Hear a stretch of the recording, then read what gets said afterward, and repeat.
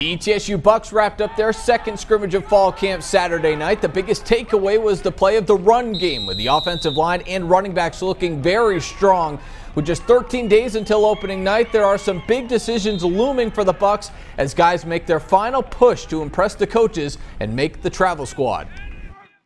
I don't know if we know exactly what the lineup will be, but we're starting to have a much better feel who's going to be on that 70 travel squad. You know, who do you spend time working offensively, who you spend time working with defensively, and who are the guys that factor in on the kicking game because they're going to be on the bus making the trips. So, you know, it's time to make decisions. I told the guys, I said, unfortunately, there's 105 of us in this room today when we had our team meeting. I said, but there's only 7 of you going to be on the bus when we go through the game. So we're getting ready to figure out which 35 is going to be smelling diesel when we leave.